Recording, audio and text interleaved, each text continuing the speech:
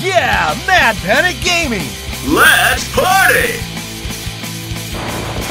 What's up, everybody? Jim here with another epic game hunt. Today back in the neighborhood of Akihabara, where we are taking a look at wall-to-wall PS1 games. We got action titles, fighting games, shoot-em-ups, platformers, puzzlers, RPGs, you name it. They got it. So I hope you're ready, because that is what's coming up next. Japan! Japan! Japan! Japan! Japan! Round one! Fight! Fight! Fight! Alright, getting started with PS1 madness. It's absolute madness today.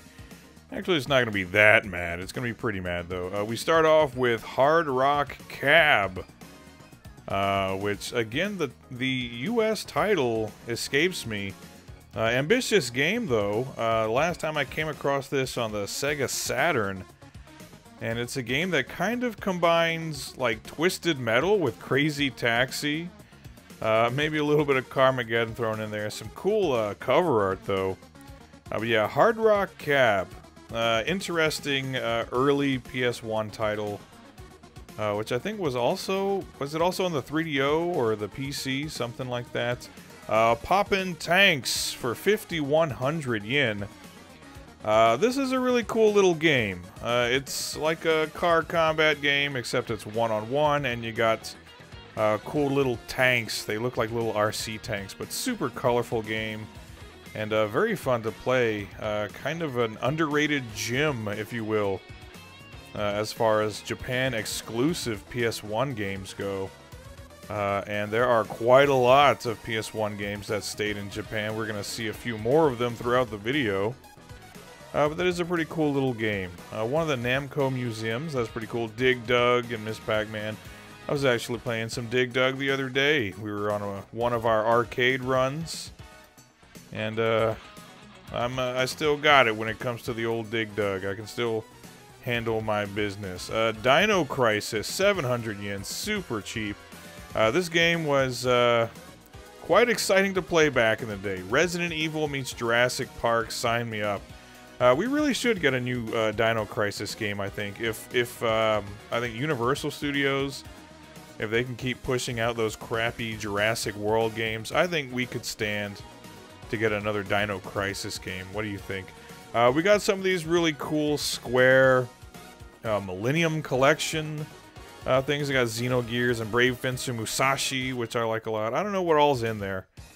I should pick one of those up one of these days. We got, for 5,800, the PS1 version of Rockman X3, which, aside from some really cool anime cutscenes, which you're seeing some of the intro here. Aside from that, the graphics haven't been changed at all, really, from the Super Nintendo game. The soundtrack has gotten an upgrade, though. So it's a pretty cool version of the game. You get animated cutscenes, you get an updated soundtrack, and you still get to play good old Mega Man X3, which is a damn fine game. I would say, like, the first 6 Mega Man X's are all pretty damn good, with the first game in particular being one of my favorite games ever. We got Gradius Gaiden here for 4,300. There's a little bit of damage to the disc, it says. Gradius Gaiden, awesome game. Console exclusive, if I'm not mistaken. Really great game. Between this and, like, Gradius 3 and Gradius 5 as well. Just some of my favorite shooters ever. The graphics were awesome. It had almost like a, like the sprites almost had I don't know, a little bit of a Metal Sluggish look to them, and there were some cool 3D effects as well. Some very trippy stages. 1,900 for Ghost in the Shell. This game is still fairly inexpensive. A game I absolutely loved back in the day. Ended up trading, I think, a Street Fighter game to get it from a friend.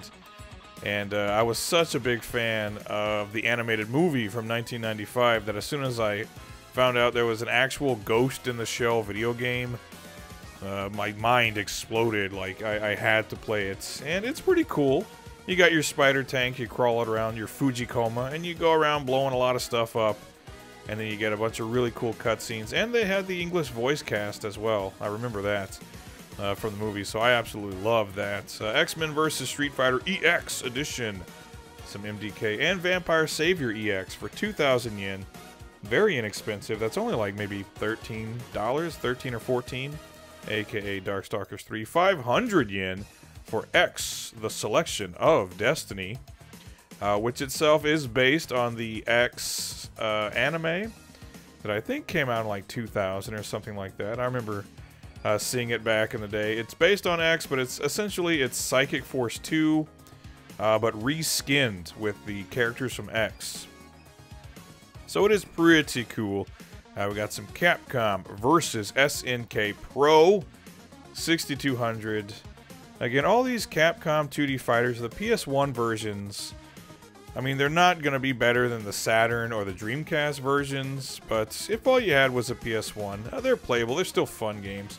We got Klonoa here for 1300 with no manual. Although now I do have the Klonoa collection on the Switch. One of the Gambare Goemon games I'm going to go ahead and recommend. Good buddy Jimmy Hoppa, his channel Import Gaming for the Win. He has reviewed the PS1 Gambare Goemon games. So I'm going to put a link in the description.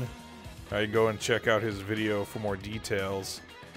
Because while I myself am not super familiar with them, he is like the go-to guy. He's the authority. I'm more a fan of the SNES Gambare Goemon games. We got Cyberbots Full Metal Madness. Again, a game I know mostly for the Sega Saturn. The PS1 port is admirable, but now you can also play it as part of the Capcom Fighting Collection on modern consoles. And that's just fine with me. We also have Thunder Force 5. Ladies and gentlemen, Thunder Force 5 still pretty cool. I tend to prefer the Sega Genesis games, but this one's awesome, and you can like pan around, as you can see, so you can fire in front of you, you can fire behind you, get all kinds of cool power-ups, great graphics, good soundtrack. But yeah, definitely a different experience from the 16-bit Thunder Force games, but a game I think shoot-'em-up fans would definitely still enjoy. And we're moving right along with Speak of the Devil, Psychic Force 2, 2,800 yen. I'm a huge fan of the Psychic Force series. I played all three of them. The first couple of games on the PS2, and then Psychic Force 2012 on the Dreamcast. I played that game to hell and back. I really do like the series. I'd love to see it make some kind of a modern comeback. Just a free-flying fighting game. It's a really cool concept. I think you could do something with that these days. Make an updated version of that. What else we got here? We got some Star Gladiator for 300 yen, so they're practically giving it away. That was one of the first PS1 games I ever played back in the day. First guy I ever knew had a PlayStation. Had Star Gladiator, Tekken, and Battle Arena Toshinden. JoJo's Bizarre Adventure, 2,900 on the PS1. The PS1 version actually has some pretty cool additional gameplay stuff in the story mode. I think a whole additional story mode that wasn't in the Dreamcast version. It's got some fun mini games and things in it. So I really do like that version of the game. And that was Sudagaya. I didn't even mention that. We were just in Sudagaya. And now we could only be in one place. It is Retro Game Camp. And they actually have a pretty extensive selection of PS1 games here. A lot of good stuff, too. First up, this one, Inuyasha on the PS1. I remember buying this back in the day. I can't remember if I bought it at like a Walmart or somewhere else, but this was released like way late in the PS1's lifespan. I think it was brand new. It was $10. So it was really, at release, it was a bargain bin game. Very simple fighting game, but still fun enough. And if you were a fan of Inuyasha, which I actually wasn't, I knew of Inuyasha. It was airing on Toonami. But I had never really watched much of it. But I did end up picking up the game just because it was so inexpensive. Rave? Okay, whatever Rave is. I'm not 100% sure. It is Konami, though. And we have the Japanese version of Who Wants to Be a Millionaire? So there you go. That's Japanese Regis for you. He kind of looks like a Japanese Regis, doesn't he? He looks like he's supposed to be hosting a game show. I'm sure he did a great job. You can't top Regis, though. Regis will always be the man. We got Star Ocean Second Story. Love it. One of my favorite RPGs ever. Another copy of Star Gladiator. $7.80. So more than double the price of what it was at Surigaya, but it is more complete. This, what the hell do we have? Star Borders. Okay. Star Borders. I don't know what I thought this game was gonna be. It's kind of an on-rail shooter, though. I think this is another one that was Japan exclusive. Even though it was published by Acclaim, you would think Acclaim would want to publish these games in the US as well, but they did not. So Star Borders. I was expecting, what is it, Colony Wars, but I did not get Colony Wars. We got all of the Street Fighter Zero games, and of course they're all awesome, 1, 2, and 3, but 3 is my favorite. 3 is probably my all-time favorite 2D fighter. Tekken 3, one of my favorite 3D fighters. We just got more. We got all the Crash Bandicoot games. We got another copy of Gradius Gaiden, $29.80.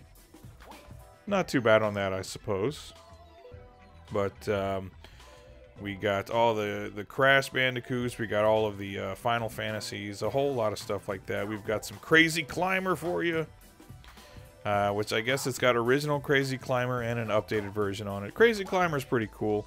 I had an opportunity to play that little original arcade the other day. And it's I was having some trouble with it, but it's still a lot of fun. Clock Tower 2. Excellent game. Of course, we got it in the United States as just Clock Tower. The original Clock Tower was a Super Famicom game, but I do remember playing this as a kid at a sleepover with my friend. We had rented it, and it was decidedly spooky. And I do like that they used Jennifer Connelly as the basis for their main character. Gegege no Kitaro Kane, the vampire, aka Blood Omen Legacy of Kane. I can remember playing this one as a young lad and just being blown away. It was like the first ever, like, I felt like really adult game I was playing. The subject matter, the violence, and the voice work was just like next level at the time. Street Fighter Collection, $27.80. That's got some good stuff on it. It's got, I think, Alpha 2, and it's got Super Turbo, but I think it also just has like Super. Why would you have just regular Super if you already have Super Turbo? EX plus Alpha. Great game, love it, played it extensively as a kid. It's still very fun to this day. And has a pretty sweet soundtrack as well. Kind of an oddly groovy soundtrack. But that is a great game. I actually like it better than the sequels. Even though the sequels did some cool stuff, that original will always be my fave. Another copy of X-Men vs. Street Fighter, $22.80. And it is the EX edition. And Jordan is back. NBA Live. And he's not in the Wizards at that point, so that's nice. I saw a game somewhere, it had Jordan on the cover in his Wizards uniform. I was like, oh, that's no good. We got Biohazard, we got Director's Cut, we got the original Biohazard, we got Biohazard 2. All the good stuff. I do love finding a Biohazard game, like, complete with the spine card and everything. Just really cool, creepy cover art. And Zombie getting himself in shape. You know, if you're going to have a video game appearance, you want to be in shape, right? Somebody had once told me that if you had a certain version, like a first printing of the original Biohazard, it was, like, super valuable. You had to, like, look on the disc somewhere. I don't know. I never did quite figure out what he was talking about. Puyo Puyo Sun for $7.80. It's Puyo Puyo Sun? One of my favorite puzzle games ever. I love the whole series. But you can't go wrong with any of them, but Puyo Puyo Sun especially I like a lot. And they're all so cheap. Like, Puyo Puyo games just sold like gangbusters. So anytime you find one, it's always like $5 or less. So if you like a good puzzler and you're on a budget, Puyo Puyo is always there for you. We got a lot more good stuff here, including Fatal Fury, Wild Ambition, which... not a popular game, to say the least. Like this, and I think there was a 3D Samurai Showdown as well. And I played both of them back in the day, rented them. And remember having fun with them at the time. I mean, they look decent and all, but, you know, it's hard to recapture that same magic you get with 2D SNK fighting games, you know? Like, Fatal Fury Special is one of my all-time favorites. I like the Real Bout games as well. But they just weren't going to be able to recreate that in 3D at the time. But a really great 3D fighter. Justice Gakuen Rival Schools. One of my all-time favorites. So, you know, that's like both companies, Capcom and SNK, they've had their odd ventures into 3D fighting games. SNK could seemingly never get it done with 3D. Even those, what were those King of Fighters Maximum Impact games? Like, I don't know. They weren't gonna hold a candle to Tekken or Dead or Alive. But hey, what can you do? Hello, Gundam. We got some accessories and other various things here. But yeah, Retro Game Camp, big wall full of PS1 games. Now we're in Trader, and then Trader is another place. They're always gonna have a ton of PS1 games. Get that bass out of here. I'm not exactly a bass fishing game enthusiast. Sorry to say. Bushido Blade 2 for 980 yen, and it's complete. Very inexpensive game.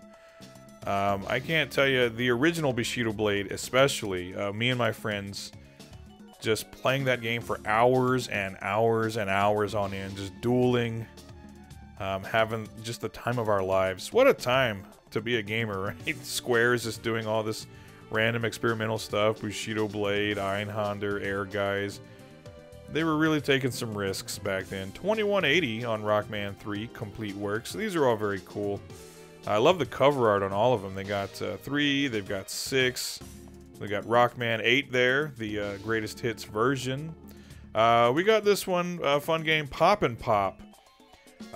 So, I mean, kind of similar to Puzzle Bobble, but not really. You're busting all these balloons here, and a really fun game. And when you're playing versus, you get all these different Taito characters to choose from, and that's a lot of fun. But just, yeah, just you know, a classic, very fun, very colorful Taito puzzle game with very nice visuals and a catchy little soundtrack on it too. That's a good one. I can recommend that one. Ray Storm for 1880, surprisingly inexpensive. This game is awesome. It is the sequel to Layer Section. I prefer Layer Section, aka Galactic Attack. But this game is excellent too, as is the other sequel, Ray Crisis. Of course, now they can all be played as part of the Ray's Arcade Chronology. It's got all 3 games, plus HD versions of Ray Crisis and Ray Storm. I featured that in a video some time ago.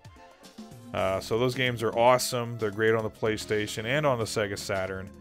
But you can get them now on your Switch and I think your PS4 as well. So you might as well go for that. This, something especially cool. Castlevania Chronicles. Very cool game. So you get to play, I think it was the Sharp X68000 version of Castlevania. And then an arranged version with updated graphics and updated music. Really excellent soundtrack on this thing. Stiff in the gameplay department, to be sure. Playing a game like this after being a fan of Super Castlevania 4 for so many years, it's kind of... It doesn't hold a candle to good old Castlevania 4, but it's fairly fun.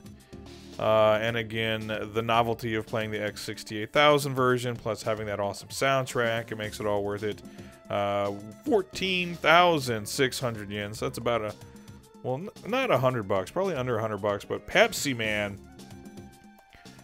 which is a fun game, but it's also a very short game. When it was released as a budget title, I believe, because it's just, you know, a promotional material for Pepsi.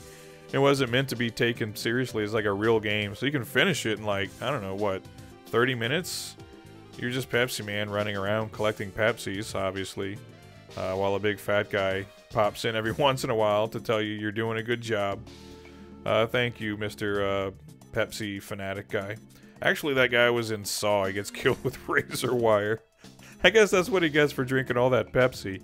980 for Jet Moto. Great game, classic. Again, that was one of those older games where it was like Jet Moto and Twisted Metal and Loaded. Like, those were the games at the time. Crash Bandicoot. It was like, you gotta get a PlayStation. You gotta play these games.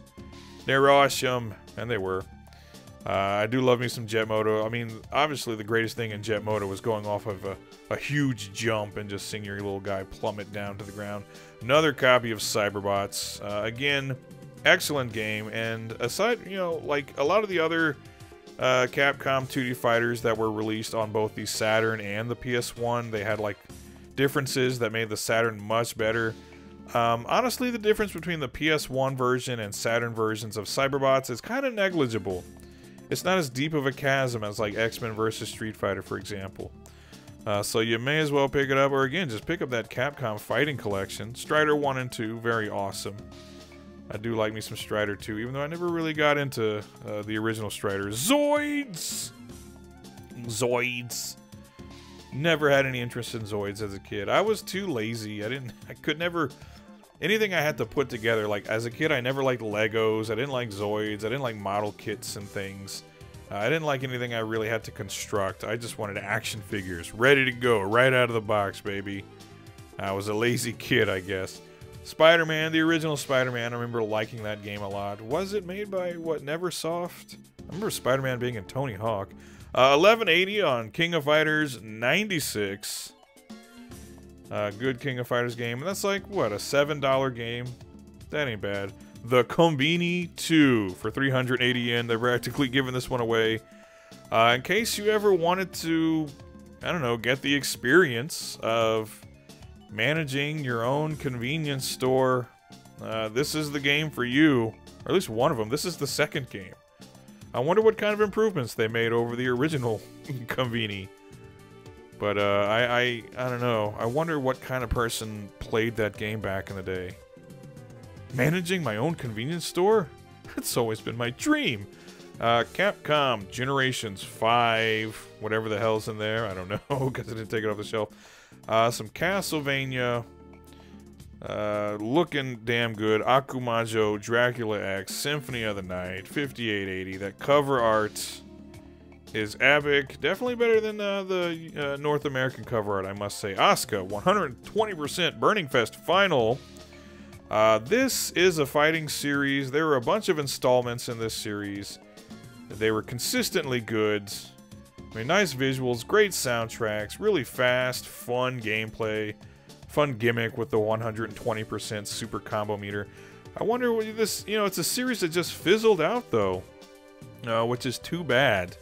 Because I think I've played every game in that series, and they're consistently good games.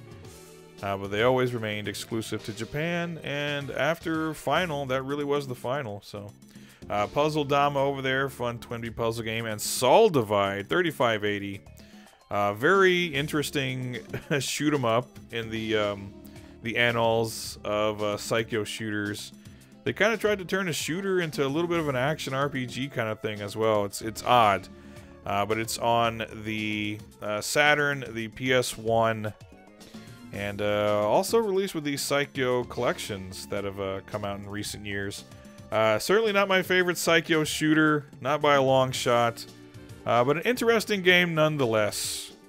But that's some Trader for you. And last but certainly not least, we wrap things up with that bastion of retro gaming goodness, Super Potato, where they have their nice little PlayStation display. And what do we have here? We got some Chocobo collection for $18.48, so that's about 12 bucks or so. I think it comes with Chocobo Dungeon, Stallion, and Racer. So that's pretty cool. Chocobo at one point ruling the world, or at least ruling Japan anyway. But yeah, I like the Chocobo games more or less. Chocobo Racer probably being my favorite of them though, just because I like a good kart racer. We got a ton of RPGs here. I mean, there's Tactic Ogre, there's Front Mission, there's Parasite Eve, there's all the Final Fantasies, there's Legend of Mana. I mean, just Breath of Fire. It goes on and on and on. And yeah, a bunch of the Tales games. What's great about all of these is they're all very inexpensive. RPGs sold out the wazoo in Japan, apparently, back in the day. And if you are an RPG enthusiast, you can get them for dirt cheap. This kind of bugged me. $54.78.